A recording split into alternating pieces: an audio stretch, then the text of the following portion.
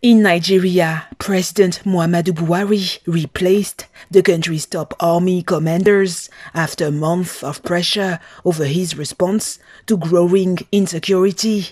The presidency announced on Tuesday the immediate resignation of the Chief of Defense Staff and that of the Army, Navy, and Air Force chiefs.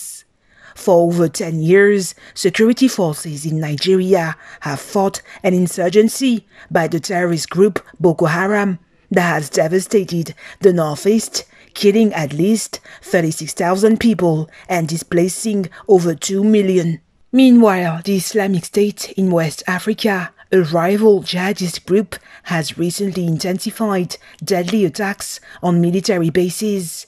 Nigeria is also dealing with a deepening crisis over land and resources between mainly Christian farmers and nomadic, mostly Muslim herders that has killed thousands in recent years.